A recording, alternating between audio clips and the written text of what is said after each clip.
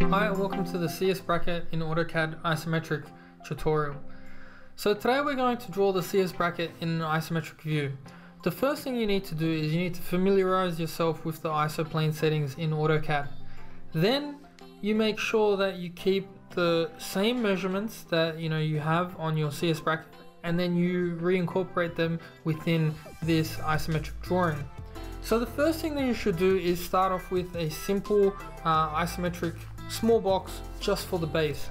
We won't worry about the ellipses at this point, but we will make sure that we leave space for them, and we make sure that we start from the ends and we measure out how far it needs to go down.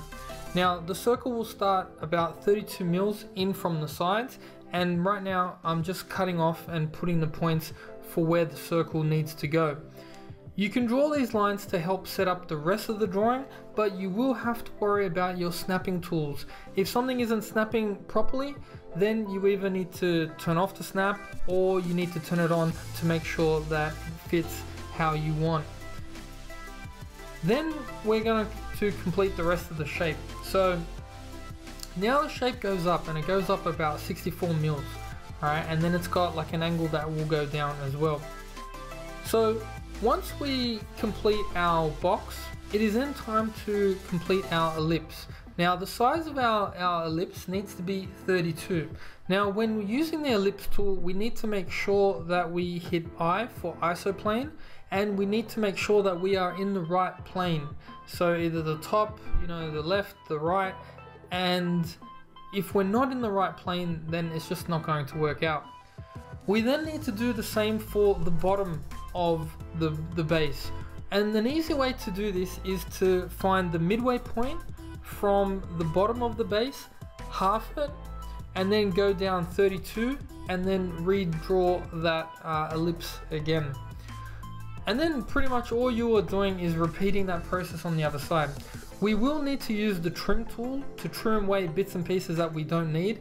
Now sometimes the trim tool can be a little bit frustrating if you are not selecting the correct pieces, but as a rule of guide, the things that you want to trim away, you should really select the opposing lines so that you can trim away what you need to trim.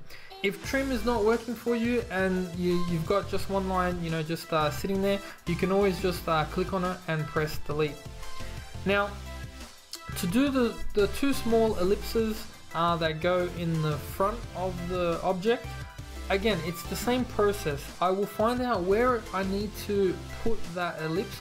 I would mark up my I would mark up how much space I need to give it, and then once I know the actual center point of the ellipse, it's really not hard to actually go and use the ellipse tool to create the ellipse. So the final two ellipses that we need to do are on the other side of this drawing. Now again, it's the same principle. I would have the box at the bottom, and I would also make sure that it's all boxed off at the top. Then all I have to do is go down 32 from the top and the bottom and make sure that that is where I'm starting my ellipse from. So here's the final ellipse, and I just need to trim away the bits and pieces that I don't need. Anyways guys, there is your drawing. Thanks for watching.